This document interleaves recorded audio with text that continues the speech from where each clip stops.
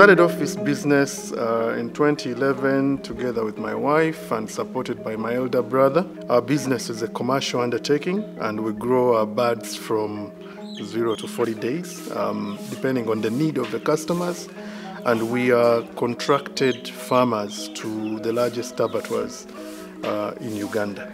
We employ about 12 staff. Should you wish to venture into agribusiness in Uganda on a commercial scale, it is profitable.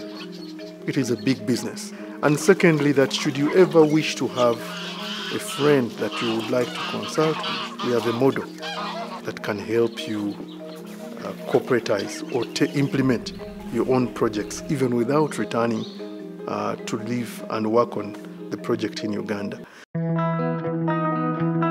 The farm here is 32 acres and it is a mixed farm. So part of the land we use for grazing, part of it we use for crops. We focus on two sides. We focus on the social side as well as on the agriculture side. Our objective is mainly to merge the younger generation and the older generation, focusing both on agriculture as a source of income and a way of living. When we bring in the older people help to show the young ones skills they used to use and why. So we are trying to merge both generations and the skills, plus the skills I get or got from abroad, and bring them into one pot here. I have achieved so many skills of farming, like ways of planting bananas, digging pits, putting in manure, mixing them so that we can get high yields. For people who are living abroad, I would encourage you to invest in agriculture. If you invest in Uganda, I think you would have made a very, very big difference to our country, to our people, and to yourself, because you come back to somewhere which has progressed in a direction you really would like to see it go to. My objective was to promote farming as a business for farmers. So I really started by working with only 15 widows, and we saw that number growing up very quickly to 1,000 farmers, eventually to 11,000 farmers who were producing only chili in about 11 districts in eastern Uganda. I also wanted to move away from working only on one crop, which was chili, and to integrate another crop, which is a long-term crop. And I chose cocoa with the aim, of course, of getting as many farmers engaged in cocoa production as possible.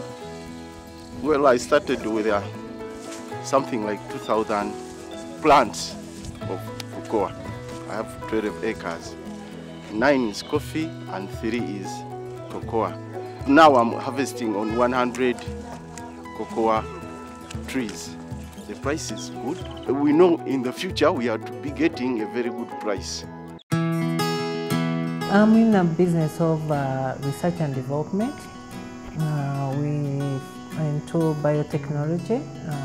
Currently we're researching on different products adding value to agriculture. One of the products we're doing at the moment is hair. This hair is made from banana fiber. What we're doing at the moment, going around in the country, telling banana producers that we will buy the soda stem from you. We show them if they want to do the extraction from themselves, we show them how they do the extraction, and then they sell us the fiber. So far we have about 60 employees. Some are casual, some are full-time. I would thank the people in Diaspora who have been involved in investing back in Uganda, because we need to bring our money and our effort back to where we came from, and also to create jobs for our people. Secondly, I would encourage them to invest in agribusiness, because that way we are producing food and we can add value.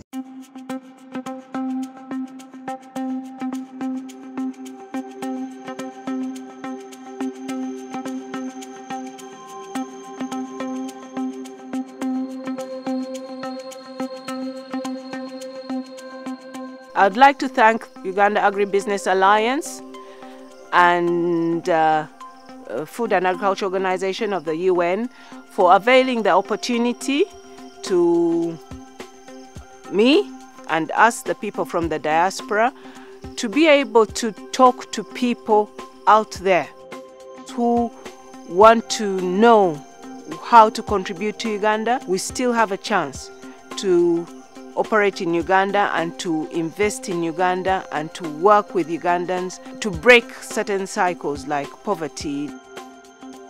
There's a lot out there that is happening that is not being recorded. So this enables us to tell our story to Ugandans and to those in the diaspora, even beyond Ugandans, to share a story of endurance.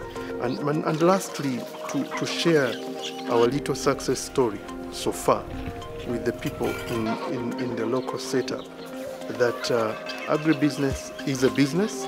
Agribusiness done well commercially is profitable and can be a full-time job.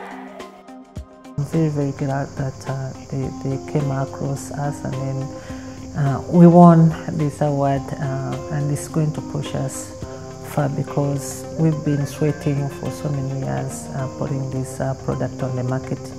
But at least there's a recognition, and people are going to be aware of what we're doing and why we're doing it. Agriculture is something that we have to take really seriously, but with the aim of doing it to the next level. Let us create, those small jobs. Do your little garden, plant your cocoa, plant your herbs, plant your coffee, plant your whatever. But the soil is there. We were blessed to have it. So that's my advice, my little contribution. This award was the first, but we look forward to continue to work with the Uganda Agribusiness Alliance and with other partners to help identify where we do have opportunities to present to the Uganda diaspora as opportunities for them to come and for them to look at the agriculture sector as one key important sector that will definitely push Uganda to the middle income state.